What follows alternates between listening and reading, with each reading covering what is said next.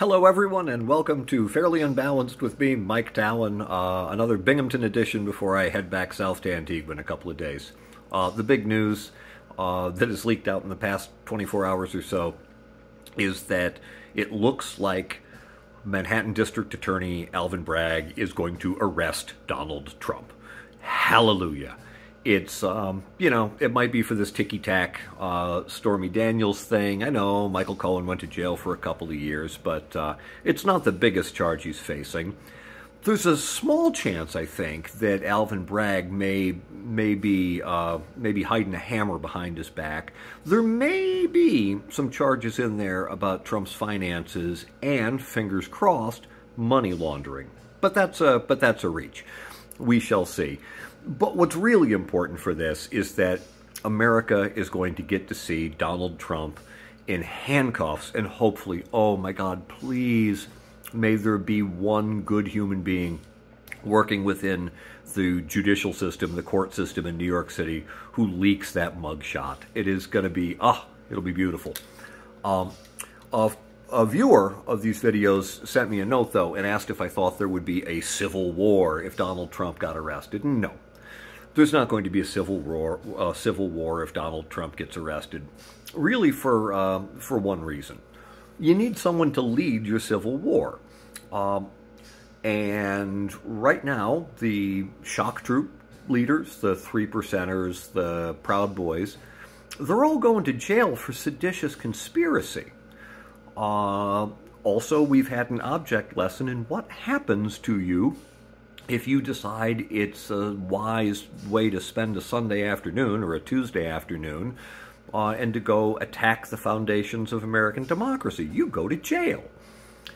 The other option for political leaders for a civil war against the United States and the 82nd Airborne would be political leaders. Donald Trump? Don Jr.? Don coked out Weird Fingers Don Jr. leading a revolution? Oh, come on. Or Ron DeSantis, Meatball Ron, who has also been called in a recent Truth Social tweety thing by Donald Trump, Little D DeSantis. The guy's not going to get in front of a battalion of soldiers to take on the United States military. It's a ridiculous thought. Greg Abbott, you're going to build a wall at the southern and the northern border of Texas? I mean, the whole reason that it was important for Donald Trump, from his perspective, to stay in power was because so long as he was living in the White House, he could legitimately claim that he was the commander-in-chief. But he's gone. It's our guy now. And our guy is going to give the orders that says if anyone actually rises up in civil war against the United States, well, let's just say he has the tools to address that. What about the Fox News folks? Is Tucker Carlson going to be calling for civil war? Can you imagine what would happen to Tucker Carlson if there actually was a civil war? When he would go not from just being an annoying twat with a 9 o'clock show on Fox News, but became an enemy of the state, and the president had emergency powers to have him arrested and detained? There's no way that man who is cosplaying brown shirt fascism has the sack to do any of that. He's going to keep twirling his bow tie and being a fool. But there's not going to be a civil war. There may be some unrest next week, but it will be handled by municipal and state authorities. And part of that unrest will be me dancing down the main street of whatever city I find myself in doing a goddamn jig.